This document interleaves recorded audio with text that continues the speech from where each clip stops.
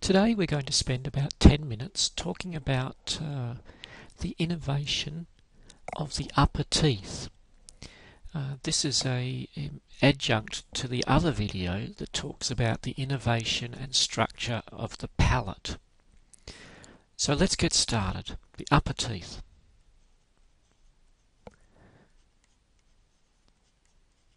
For those who have not done any oral health training or any understanding of teeth, in the human there are 8 teeth, numbered 1 through 8. Tooth number 1 and 2 are called incisors. Tooth number 3 is the canine tooth that we all know about. That's the pointy tooth at the corner of your mouth. Tooth numbers 4 and 5 are your premolars.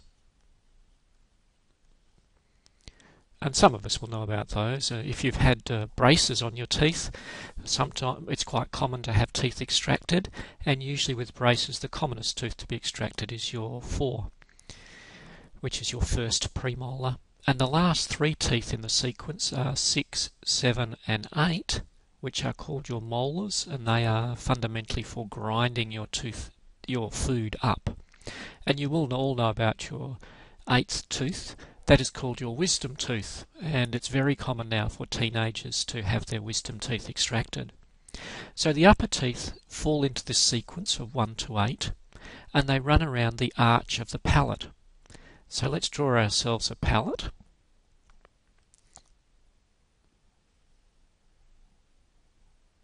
Like this. And let's just draw in one quadrant, or half the number of teeth for now. Here's the 1, here's the 2. We'll draw a big sort of triangular tooth to remind us that that's the canine, the 3rd tooth. There's the 4th tooth, a premolar, the 5th tooth, which is a premolar. Then the first of the big molars, 6, 7, and our last tooth, the wisdom tooth at the back, the 8. Now obviously this extends down the other side, but for the sake of brevity we won't draw that in today. Just to remind you, in the palate video we talked about the innervation of the palate that comes from fundamentally 2 places: the long sphenopalatine nerve and our friend the greater palatine nerve. These nerves supply the palatal mucosa and gingiva adjacent to all of the upper teeth. Do remember that these nerves, the long sphenopalatine, P for palatine nerve, and the greater palatine nerve, they are all going back to the trigeminal nerve. In fact, the maxillary division of the trigeminal nerve. And just as I said, to remind you, they supply the mucosa of the palate, they supply the gingiva of the teeth on the palatal side. Just write a P there to remind you that it's only the palatal surface. And importantly too, they supply the periodontal ligament that surround all the teeth on the palatal surface. So that's just some revision. So now let's talk about the teeth themselves and what nerves supply these teeth. Again, the nerves we're going to talk about come from their branches of the maxillary division of trigeminal nerve. And really what we can do is break the mouth into sort of 3rd regions. So we can have an anterior 3rd, sort of a middle 3rd. So we have 1/3 across here, from the midline to around the 3 region, 1/3 from about the 3 region around to the 6 region, and 1/3 from the 6 region around to the 8 region. And when we talk, let's just draw the midline in here so we know that where we are about. Clearly this is again reflected on the other side.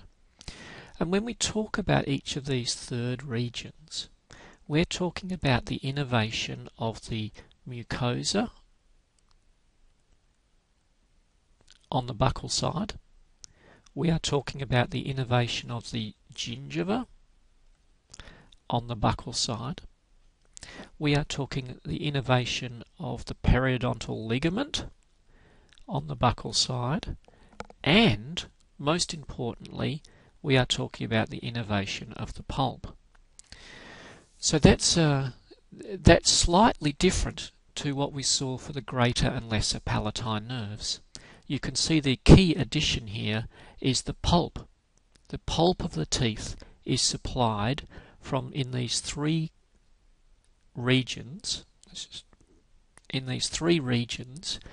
by branches of the maxillary division of trigeminal nerve that come from the buccal surface. Now, each of these regions have a separate branch of maxillary division of trigeminal nerve that supplies them. And the naming is rather simple. Obviously, this is the most anterior third, this is the middle third, and this is the posterior third. So the branches names reflect these thirds.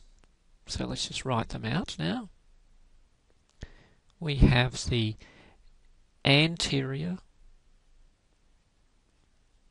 superior, it's the upper jaw, alveolar.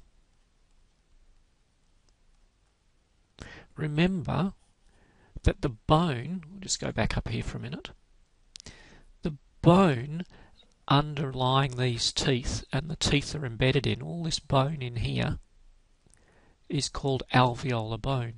It's a part of the maxilla, isn't it?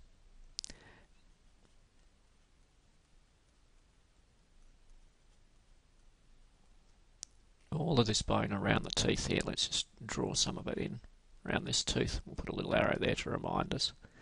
So all of this is called the alveolar bone.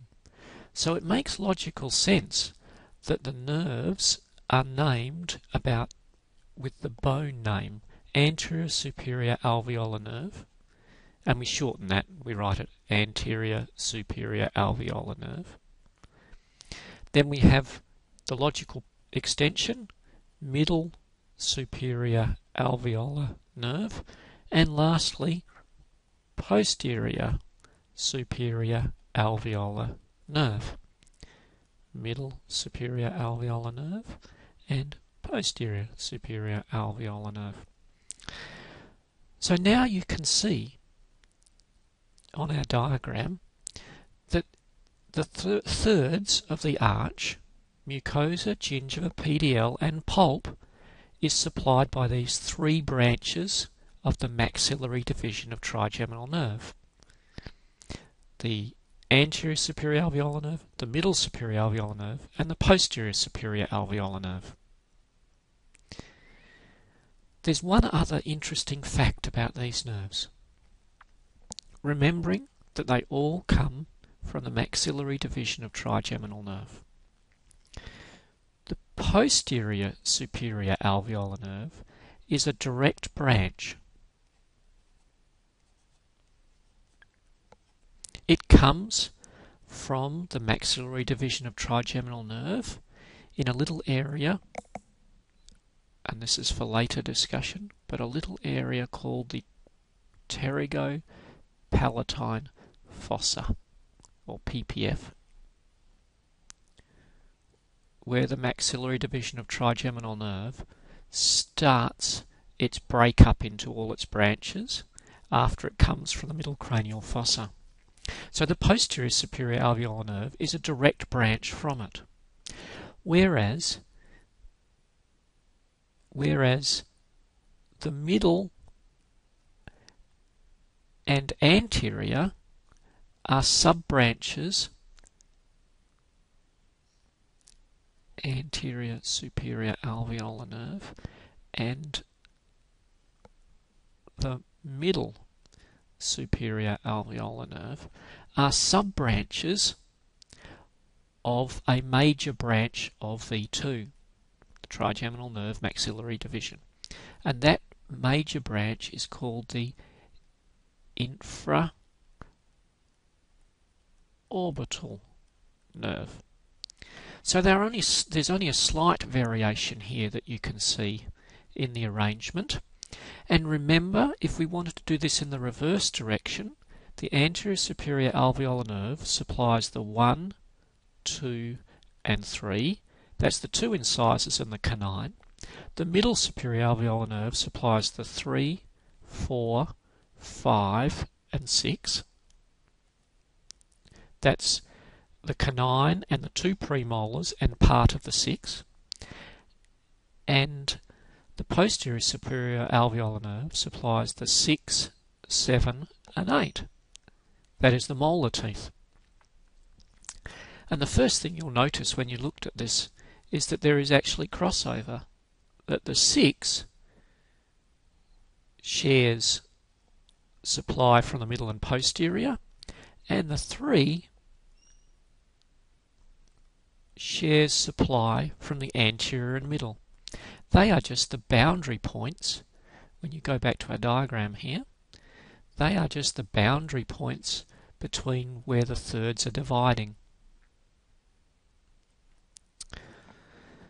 So now that you have this this picture of the innervation of the mucosa, the gingiva, the PDL, and the pulps of the upper teeth, let's just spend 5 minutes having a think about how this impacts on the way that you give local anaesthetic for teeth. So let's just redraw our diagram again here. Let's draw our palette. Oops, not such a symmetric palette this time. We'll draw our teeth. 1, 2, our triangular big one at the corner of the mouth, the third or the canine, the two premolars, 4 and 5, the first molar, 6, 7, and our wisdom tooth at the back, 8.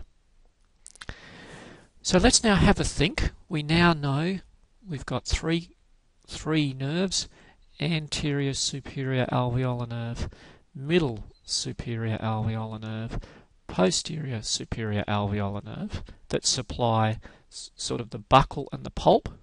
We'll call it buccal and pulp. And we know that the long sphenopalatine nerve, I keep doing that, don't I? Palatine nerve, and the greater palatine nerve supplies the palatal, but not the pulp. The pulp is supplied by these buccal-derived branches. So now it becomes an easy story, doesn't it? If I was to say you were going to be doing some work on, say, a upper 4, let's say you were going to extract that tooth, what tissues would you need to take pain sensation away? Well, you would need to do both the buccal and the palatal, because obviously as you pull a tooth out, you're going to tear the tissues to the palatal and the buccal. So getting back to this 4, let's assume we're going to extract this tooth here. The first local anaesthetic you'd need to give is actually injected immediately adjacent to the tooth on the buccal side, because the solution, this connective tissue around here, is loose connective tissue. And the bone on this side is very thin. So that means when you inject the local anaesthetic solution, it can spread out in the tissues, it can get through the bone, and it can affect the nerves that supply the buccal mucosa and the pulp of the tooth. But that's not enough, because you've got to remember that we are going to extract this tooth, so we are going to cause some damage to this area of the gingiva around the tooth and the periodontal ligament. So if that's the case, we also have to block the greater palatine nerve. And if you go back to your back to the lecture on the hard palate, you'll understand that I've put this cross slightly behind the tooth and about midway between the teeth and the midline of the palate. That is the core point that you give this local anaesthetic. So the reality here is, what nerve would you be blocking? Well, you would be blocking, on this side, the greater palatine nerve, and on this side you would be blocking the middle superior alveolar nerve. Shall we do the same exercise and think about if you were doing a filling on an upper 7? Let's just imagine you were doing a filling on this tooth. What local anaesthetic would you need to give? Well, the first and obvious thing is you're going to need to do exactly the same story again. Inject immediately adjacent to the tooth into the buccal sulcus area where the connective tissue is loose and the bone is thin, and you would be blocking the posterior superior alveolar nerve. And similarly, well, no, hang on a tick. When you're doing a filling, are you going to be doing any trauma to the gingiva on the palatal side? Now that answer depends, doesn't it? If you were doing a very large filling and it was going subgingivally and you were going to put a great big matrix band on it, then maybe you would. But if you were just doing a little tiny filling on the top surface of the tooth, then you wouldn't have to worry about this gingiva here. So the second local anaesthetic injection in the case of a filling is optional depending on what you're doing. But again, the same principle would apply. A wee bit behind the tooth and midway between the teeth and the midline of the palate, where the softest part of the palate is where you would give a little solution. So in summary, this is the innervation story for the upper teeth. Thank you.